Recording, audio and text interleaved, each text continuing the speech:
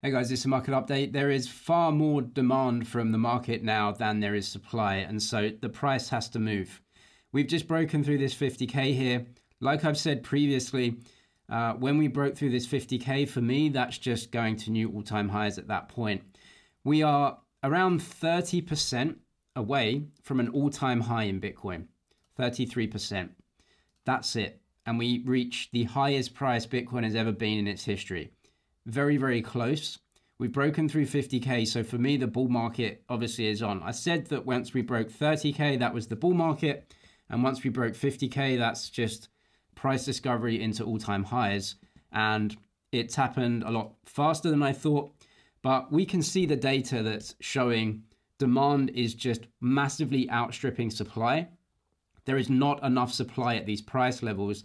And the only way that you get supply is by bidding the price up. Simple supply and demand. The halving is coming where we have a reduction in the supply of new coins. Now that's, further fuel to the fire. It's a typical Bitcoin bull market going on right now where you just have more demand than supply.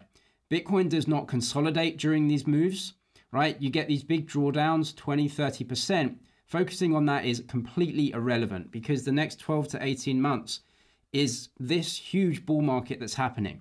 Each of the previous bull markets that we've had, Bitcoin does not consolidate. Bitcoin just moves in a straight line. You can see here, it just goes up to the top end, just goes up to the top end. Why would it consolidate here? Why would it kind of move around in a slow fashion? It never has done before. Why would it start now? The reason why we're pumping is not speculation. There just simply is more buyers in the market.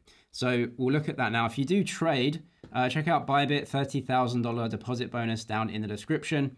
You can check the details via the link down there. But the demand is huge. They have to bid the price up because there's no supply. Long-term holders aren't selling here. If you've been in Bitcoin, you know that this price is nowhere near where you take profits. These are Bitcoin ETF inflows, fresh highs for inflows. So this down here at the bottom is GBTC. The outflows of GBTC, which were obviously very high at the time, these are drying up, right? So it seems like whoever was selling out of GBTC, either to take their trade, take profits in their trade from what they did or whatever, or get into the other ones. GBTC is having outflows, but those are drying up. The inflows from the other ETFs are very high, as you can see. So this is a very typical demand and supply story where demand is just far greater than supply. The only thing that they can do is bid up the price. What you can see here also is where coins are traded. And it says here, this is from Glassnode, majority of economic activity has a cost basis of around 15 to 45. That's where we were all trading this move, right? So if you've been in the market, you've watched all these previous market updates. As soon as BlackRock applied for the ETFs, this was the trade at 15, 17, 18, 20, 25.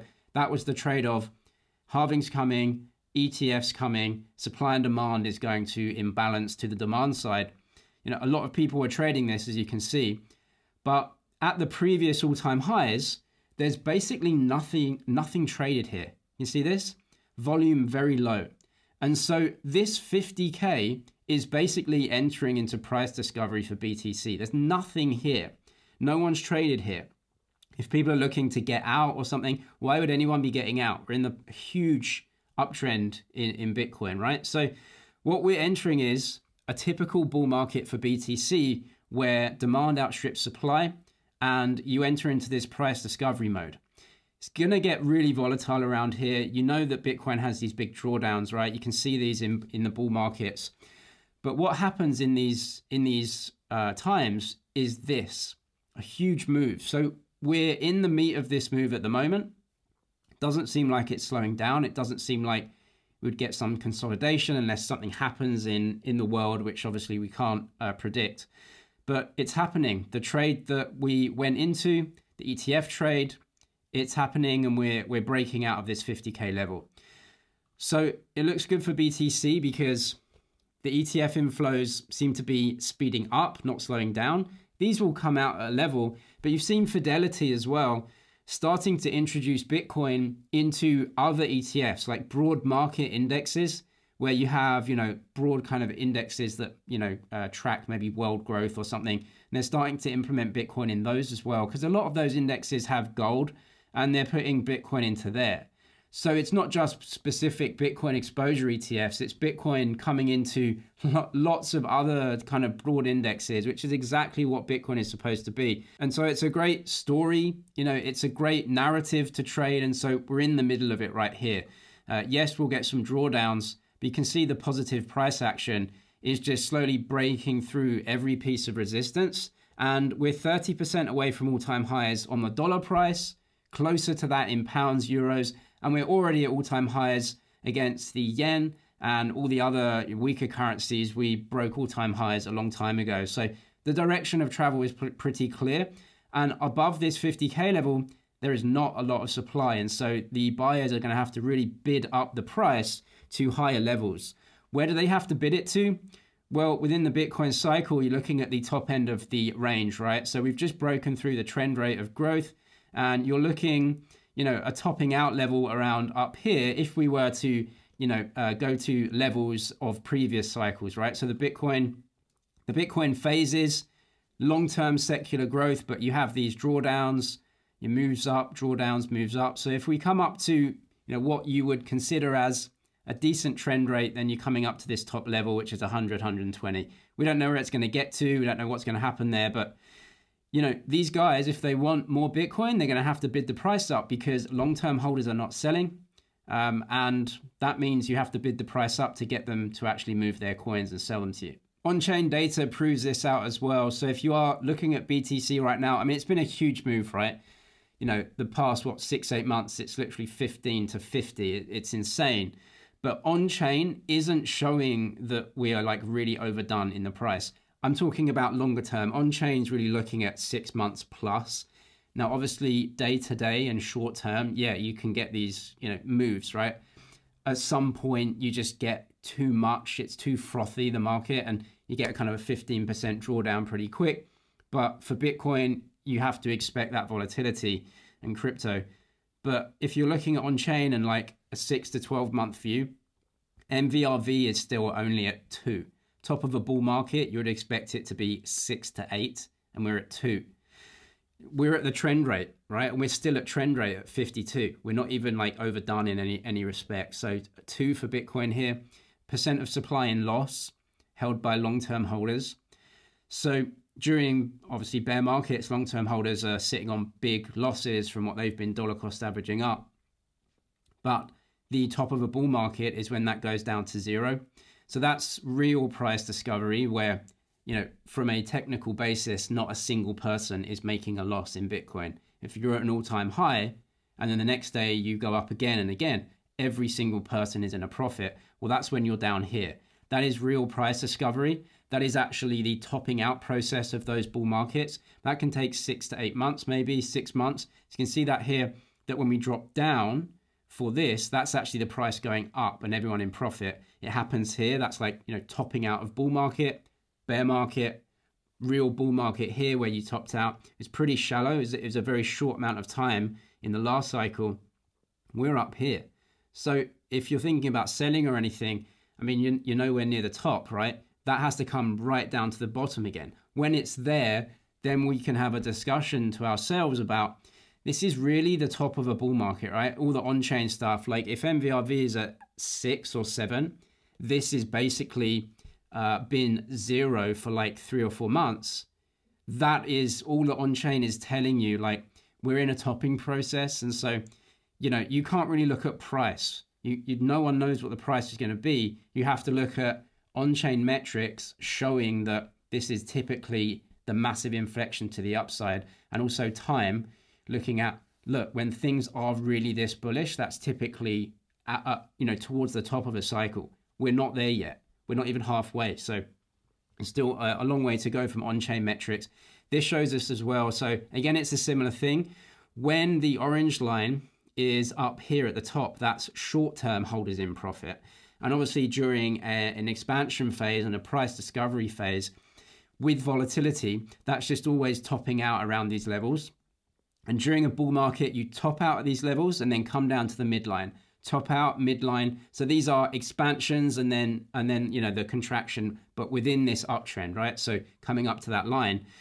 We had this throughout the last bull market and expansion to new all-time highs as well. Expansion coming down to the midline. What we can see here is that we're in a bull market.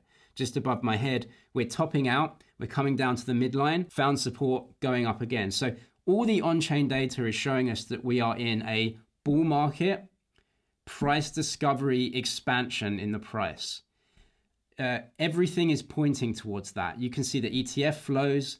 You can see the narrative. Everything is showing us that we're in a bull market right now for BTC. One of the worrying things maybe is that we seem to be doing this pretty early. Usually it's after the halving that this happens. But because of the ETFs and just this flow that we've not seen before, the inflow of funds from TradFi, and we've never really seen that before, it's happening, it seems to be happening earlier. And the possibility is that it happens earlier, you top out earlier, that could happen. It doesn't matter because you can just look at the on-chain to tell you when things are very, very toppy. So it doesn't matter. You can just look at on-chain. If you want to keep up to date with that, my crypto course, I'll link it down below. Regular updates, private Discord groups where I show you all this stuff. So if you want to keep up to date, check that link. That could happen, but the on-chain will tell you. So it really doesn't matter. In any case, rates are high. If a recession happens, that actually is irrelevant for Bitcoin as well, because fundamentally, currencies are getting destroyed, absolutely destroyed. In the US, they're spending so much money on the fiscal side of things. The debt is growing ever larger. They're spending so much. This is the debasement of currency, and it is pushing asset prices up. But the assets that have growth over and above the rate of this currency debasement outperform, and everything else can only just keep up. This shows that the Magnificent Seven, there's nothing special about them, apart from the fact that these companies are really the only ones that can grow their revenue and profit over and above the rate of currency debasement that's happening. Even with all of this, the rest of the market isn't going anywhere. And this shows us that even though GDP in the States is headlining at 4%, and everyone says, well, the economy's strong. The economy is not strong. The Fed is completely destroying the private sector through interest rate hikes. That's happening. But luckily, you have these tech firms that are bringing up all the indexes that are actually growing revenue. You have currency debasement from the fiscal side, higher debts, higher debt spending, right, which is debasing the currency, because people are looking forward to saying, if you want to pay off your debt, you're going to have to issue even more debt and more debt. And eventually, you're going to have to drop interest rates, because if you don't, it's actually going to increase the debt burden even more. These companies are the only ones that can grow their revenues and profits at a faster rate than that. These can't, which is why they're kind of not going anywhere. But you can see they've actually come up from the bottom, right? So these guys are slowly tracking this currency debasement. These guys can actually grow things faster than that. It's the same thing, right? Consumer discretionary, financials, staples, materials, they can only just keep up and their head above water of currency debasement. Tech is the thing that actually has growth over and above that. Crypto is a part of that. This is government spending. So when you're seeing GDP at 4%, it's a fake metric, because what you're actually seeing is the economy really, really struggling with high interest rates, and value isn't being produced. Value is only produced in the private sector. Government cannot produce value. What they're doing is pushing up all of these metrics like GDP and inflation through huge government spending, because they are issuing so much debt and they have so much debt to pay off that if interest rates are high, they have to issue even more debt and spend even more money, which pushes GDP up further and inflation up further. And it is a debt spiral and inflation spiral. And you can talk to countries that have weak currencies to understand how that goes, right? And so the big problem here is you have to escape this, which is why Bitcoin is going up. So this spending is going to continue. This is the net interest payments, all-time highs. This is really an issue, and people are trying to escape the currency, right? Because it's going to have to be devalued at some point if this keeps on. And so if the currency is devalued, where do you want to be? You want to be in tech products that can increase their revenues and profits over and above that, or you want to be in hard assets. That's the trade that's playing out. This isn't a short-term trade.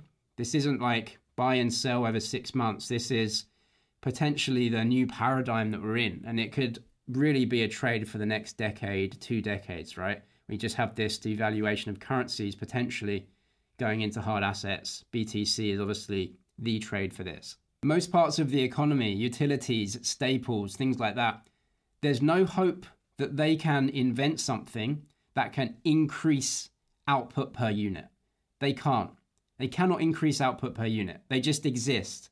And their prices are going to go up with inflation, kind of. The only hope that we have is technology that can increase productivity per unit of energy and actually increase value output and potentially try and reduce some of this debt burden. It's the only thing that we have hope within. The currency is basically a lost cause. And so that's why Bitcoin is going to, in my opinion, continually go up in value versus it. We value Bitcoin in dollars, and so, it's looking like a recovery. But if you go and value Bitcoin in your fiat currency, if you don't live in the States, it's already at all-time highs or near, or way above that if you have a weak currency. It just shows you what's happening here. So I don't see Bitcoin as a trade or as something to speculate on to make money. I think it's the only safe thing to have. Keep the value of your output in if you have any savings. That's my opinion. And you can see the 15-year trend here is that it just makes new all-time highs with obviously volatility. If you do trade, Bybit deposit bonus 30K. Check out the Crypto Investor course. I think it's helping a lot of people. I'll link that below as well. I'm James, this is MoneyDG. Cheers for watching, and I'll see you in the next one.